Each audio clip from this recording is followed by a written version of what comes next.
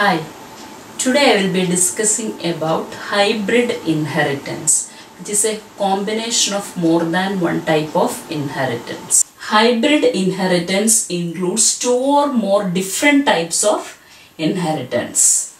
So consider this example. We have already seen this as a multi-level inheritance example, that is student class is inherited to test, which is inherited to result. This side is an example of multi-level inheritance. Now, in order to consider an example of hybrid inheritance, we are including one more class, that is sports, into this scenario. Now, there exists multi-level inheritance and test and sports is inherited to result, which is a multiple inheritance. So, a combination of multi-level and multiple inheritance. So, in this example, we include multi-level plus multiple inheritance. So, we can say this is a hybrid inheritance. So, consider the example, class sports. So, we have included one more class here, that is sports, with a protected member score. That is, in order to calculate the total result of a student, we are including an additional factor, that is a score that he got from sports. Okay, in the previous example, we have included subject marks only. Here we have additionally included one more parameter, that is score, that a student scores from sports. There are two public functions. One is get score, which accept a float value, and put score is to print the score. So this is the definition of class sports. Class result is inheriting from test and sports. So this is a multiple inheritance. Okay, so I have not included the complete definition of result, test and student class in this example. For that you have to go through the multi-level inheritance example. So class result, and there is a private member total, which is a float type. Then display function. Inside display function, we have calculated the total score of the student. Subject 1, subject 2 marks plus the score. Okay, but an additional factor is score. Sports score included. Subject 1, subject 2 already namukku pazhaya test class il ninnulladana. Then we are going to display all the details. Put number, put marks, put score and the total score. Put number is actually a member function of class student, and it is invoked inside display function of class result, because through inheritance it is available in result class. Then similarly, put marks is a member function of class test, which is available in result class due to public inheritance. Then put score is actually a member function of class sports, which is again available in class result using public inheritance. And we are invoking these three functions, and the total score is also printed. Okay, now coming to the main function, we are creating an object of class result stud1.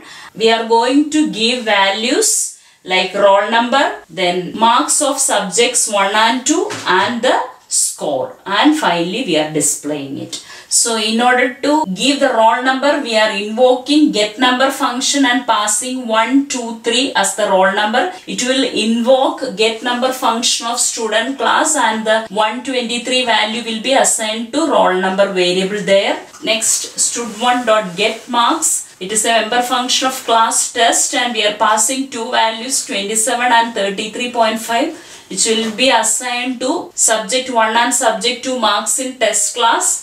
Then third is stud1.get score. By passing 6.0 value, get score is a function of class sports, which will be invoked by passing 6. So the definition is not shown here. It will assign anyway. Its definition will be to assign value 6.0 to the score variable. And finally, stud1.display will be invoked. So inside display function, we will be calculating the total marks, then roll number will be displayed, subject 1, subject 2 marks will be displayed, score will be displayed, and final total score will be displayed. So this is an example of hybrid inheritance. So the output will be like this. Put number will display roll number, which is 123. 123 is the value passed to the function. Then put marks will display sub 1 and sub 2, which are the marks of subject 1 and 2, 27 and 33.5.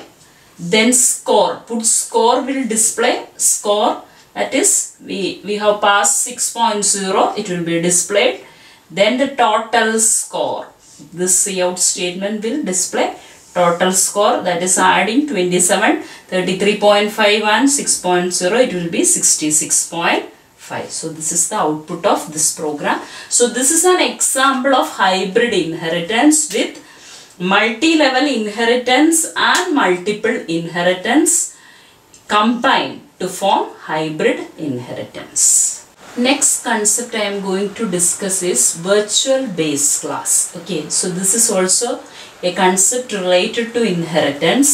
So consider a scenario in which a grandparent whose traits are inherited to class parent 1 and parent 2, and parent 1 is inherited to child and parent 2 is also inherited to child.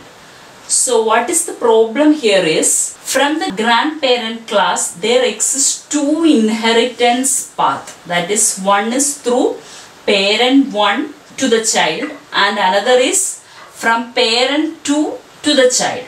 Okay, this grandparent is called common base class or indirect base class, and parent 1 and parent 2 are called direct base class of child. Okay, child in the direct base classes are parent 1 and parent 2, and grandparent common base class ആണ്, or we can say it as an indirect base class. Okay, അപ്പോൾ ഇവിടെ എന്താണ് പ്രശ്നം എന്ന് വെച്ചാൽ, രണ്ട് inheritance path വഴി same properties of grand parent will be inherited to the child class. Okay, അതായത് ഗ്രാൻഡ് പേരന്റിന്റെ പ്രോപ്പർട്ടീസ് ഈ ഇൻഹെറിറ്റൻസ് പാത്ത് വഴിയും ചൈൽഡിന് കിട്ടും, ഈ ഇൻഹെറിറ്റൻസ് പാത്ത് വഴിയും ചൈൽഡിന് കിട്ടും. അപ്പൊ ശരിക്കും പറഞ്ഞാൽ എന്ത് സംഭവിക്കും? Child class will have duplicate functions or data members that is inherited from grandparent through parent 1 and through parent 2. So to avoid this problem, we use the concept of virtual base class. Okay, അപ്പോൾ ഈ ഒരു പ്രശ്നം, അപ്പോൾ ഇവിടെയും രണ്ട് വഴി ഇങ്ങനെ parent 1 വഴിയും parent 2 വഴിയും ഗ്രാൻഡ് പേരന്റ് എന്ന ക്ലാസിന്റെ പ്രോപ്പർട്ടീസ് ചൈൽഡിന് കിട്ടുമ്പോൾ ഒരു ആംബിഗ്വിറ്റി, അതായത് ഒരു കൺഫ്യൂഷൻ എക്സിസ്റ്റ് ചെയ്യുന്നുണ്ട്. അപ്പോൾ അത് ഒഴിവാക്കാൻ വേണ്ടിയാണ് വെർച്വൽ ബേസ് ക്ലാസ് എന്ന കൺസെപ്റ്റ് യൂസ് ചെയ്യുന്നത്. So if you are declaring, that is when you derive parent 1 and parent 2, that is direct base classes, you should use the keyword virtual before common base class. Then only one copy of data members will be inherited to the child class. അതായത് grand parent എന്ന ക്ലാസ്സിൽ നിന്ന് parent 1ലേക്കും parent 2ലേക്കും inherit ചെയ്യുമ്പോൾ virtual എന്ന keyword before the base class നമ്മൾ use ചെയ്താൽ ചൈൽഡിലേട്ട് ഒരു copy of data മെമ്പറെ ഇൻഹെറിറ്റ് ചെയ്യുള്ളൂ. അതായത് multiple copy of data members of grand parent will not be inherited to child. So this is an example in which class A is the indirect base class, then B1 and B2 are the direct base class of child C. Okay, so here C is the child class, B1 and B2 are the direct base class, and A is the indirect base class. So this can be represented like this. There is no body given, no data member specified, just an outline of the classes are given. Class A, class B1. Okay, so we are deriving from A, public derivation. Before public keyword we have included another keyword, that is virtual. ഇതാണ് difference. Class B1 colon public A എന്നുള്ള കാര്യം നമുക്ക് familiar ആണ് അല്ലേ? എന്താണത്? That is public inheritance. ഒരു level of inheritance ആണ്, and to public inheritance, that is B1 എയിൽ നിന്ന് ഇൻഹെറിറ്റ് ചെയ്യുന്നു publicly. That is the meaning. Before public keyword, this is the visibility label, and before this visibility label we have included a keyword virtual, which means that we are virtually inheriting from the base class A. Okay, അപ്പോൾ ഇതാണ് virtual base class ന്റെ ഒരു syntax. അപ്പോൾ B1 virtually inherit ചെയ്തു.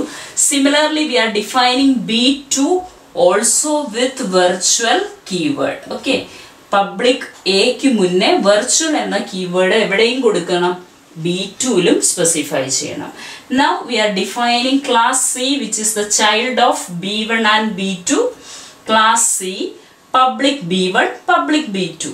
Which is the type of inheritance shown here?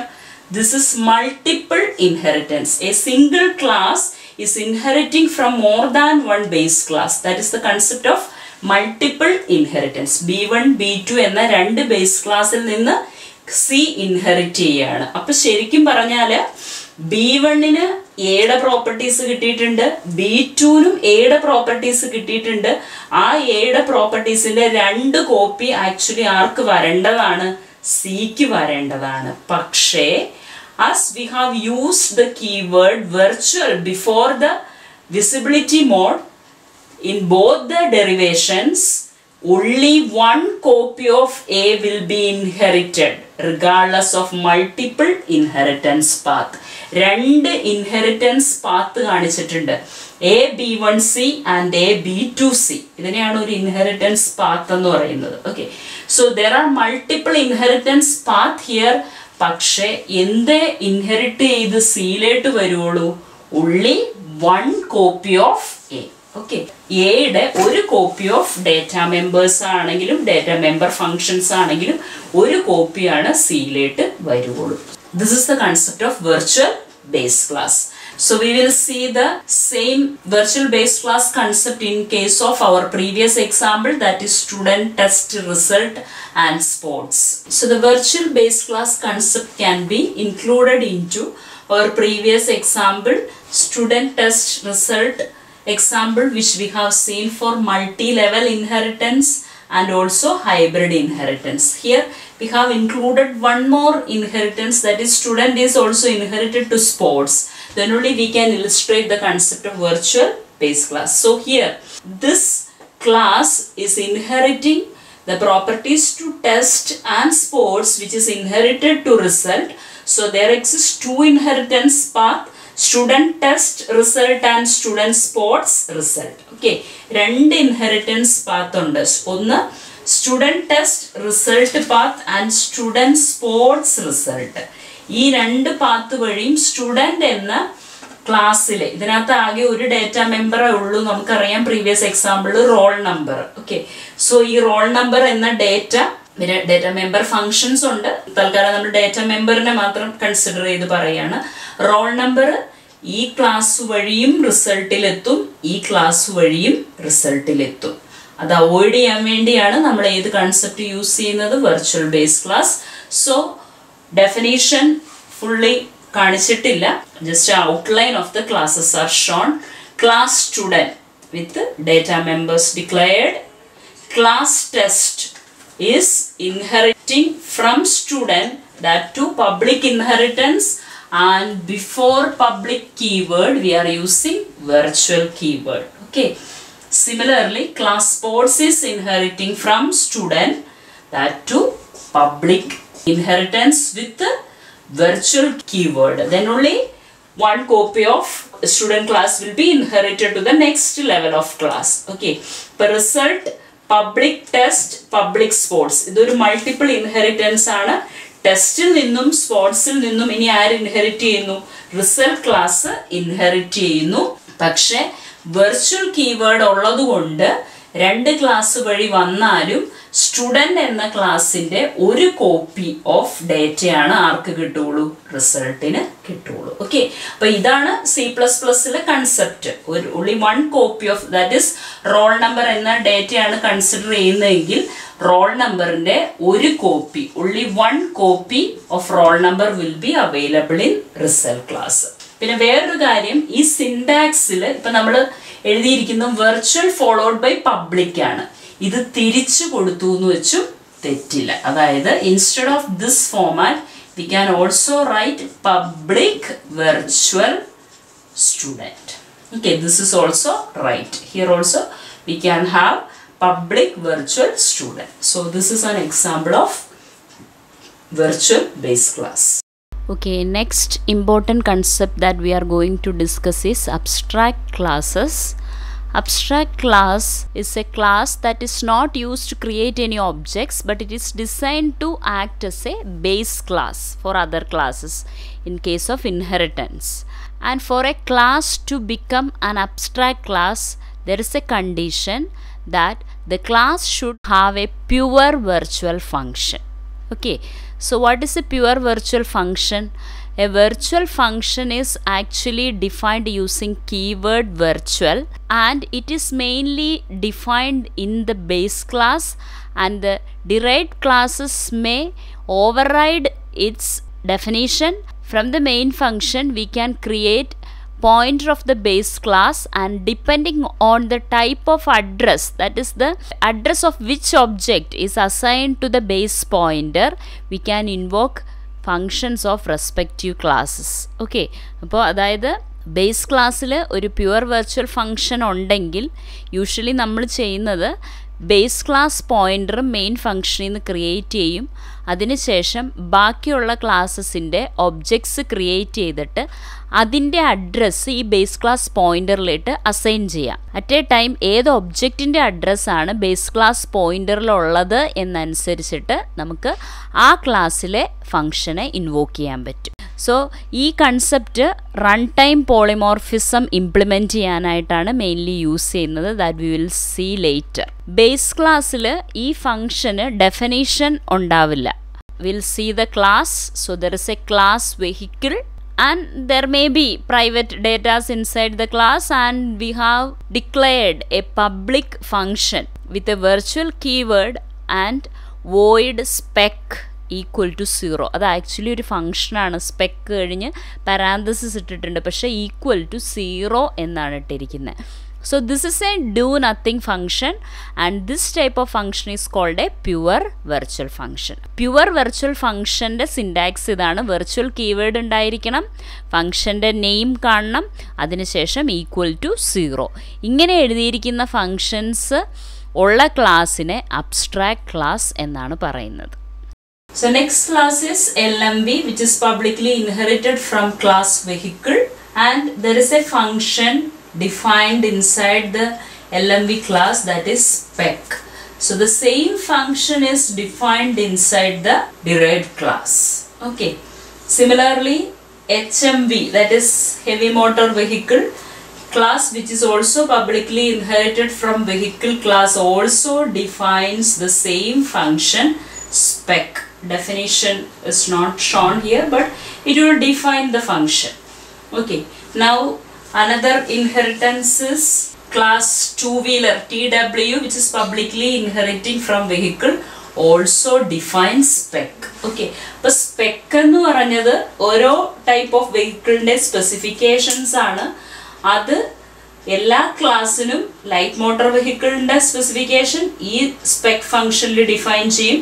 Heavy motor വെഹിക്കിളിൻ്റെ specifications ഈ spec ഫംഗ്ഷനിൽ define ചെയ്യും. And to വീലറിൻ്റെ specifications will be inside this function. Okay, അപ്പോൾ എല്ലാവരും അത് ഡിഫൈൻ ചെയ്യും.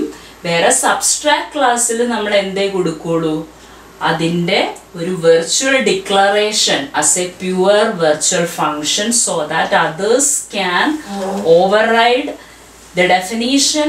And in case of run time polymorphism base class pointer use ചെയ്തിട്ട് derived ക്ലാസസിൻ്റെ ഒബ്ജക്റ്റിൻ്റെ address base ക്ലാസ്സിലേക്ക് assign ചെയ്യുമ്പോൾ we can decide which function to call, whether it is spec function of LMV or spec function of HMV or spec function of TW. അത് decide ചെയ്യാൻ പറ്റും ഇങ്ങനെ ഒരു concept ഉണ്ടെങ്കിൽ. അപ്പം ഇത്രയും ഓർക്കുക, വെർച്വൽ ആയിട്ട് ഒരു ഫംഗ്ഷൻ ബേസ് ക്ലാസ്സിൽ ഡിഫൈൻ ചെയ്തിട്ടുണ്ടെങ്കിൽ മറ്റുള്ള ക്ലാസ്സസിന് അതിനെ ഓവർറൈഡ് ചെയ്യാം, അവർക്കതിന് ഡെഫിനേഷൻ കൊടുക്കാം. അതിനുശേഷം റൺടൈം പോളിമോർഫിസം എന്ന കൺസെപ്റ്റ് യൂസ് ചെയ്യുമ്പോൾ ബേസ് ക്ലാസിന്റെ ഒരു പോയിന്റർ വെച്ചിട്ട് ശരിക്കും ഇത് പ്യുവർ വെർച്വൽ ഫംഗ്ഷൻ ആയിട്ട് കൊടുത്തില്ലെങ്കിൽ റൺടൈം പോളിമോർഫിസം ഇംപ്ലിമെന്റ് ചെയ്യാൻ നമുക്ക് പറ്റില്ല. കാരണം ബേസ് ക്ലാസിന്റെ പോയിന്റർ വെച്ചിട്ട് ഡിറൈവ്ഡ് ക്ലാസിന്റെ ഫംഗ്ഷൻസിനെ കോൾ ചെയ്യാൻ പറ്റില്ല. ബേസ് ക്ലാസിന്റെ പോയിന്റർ വെച്ചിട്ട് സ്പെക് എന്ന് വിളിച്ചാൽ ബേസ് ക്ലാസിന്റെ ഫംഗ്ഷനിലേക്ക് തന്നെയേ പോവുള്ളൂ. ഓക്കെ, ഇപ്പൊ ബേസ് ക്ലാസിന്റെ പോയിന്ററിൽ ഇപ്പൊ LMV എന്ന ക്ലാസിന്റെ ഒബ്ജക്റ്റ് ബേസ് ക്ലാസിന്റെ പോയിന്ററിലോട്ട് അസൈൻ ചെയ്താൽ അത് വെച്ച് കോൾ ചെയ്യുമ്പോൾ ഈ സ്പെക്കിനെ വിളിക്കാം. HMVയുടെ ഒബ്ജക്റ്റ് അസൈൻ ചെയ്തെങ്കിൽ ഈ സ്പെക്കിനെ നമുക്ക് വിളിക്കാം. TWയുടെ ഒബ്ജക്റ്റ് ആണ് അസൈൻ ചെയ്തെങ്കിൽ ഈ സ്പെക്കിനെ ഇൻവോക്ക് ചെയ്യാം. അതിന്റെ കൺസെപ്റ്റും എക്സാമ്പിളും വളരെ ഡീറ്റെയിൽ ആയിട്ട് നമ്മൾ പിന്നീട് പഠിക്കും. ഇപ്പൊ ജസ്റ്റ് ഇത്രയും മനസ്സിലാക്കുക, അബ്സ്ട്രാക്ട് ക്ലാസ്സിൽ ഒരു പ്യുവർ വെർച്വൽ ഫംഗ്ഷൻ ഉണ്ടായിരിക്കും. ഓക്കെ, അത് virtual keyword equal to function name equal to 0 എന്ന ഫോമാറ്റിൽ ചെയ്തിരിക്കണം. This is an example of abstract class.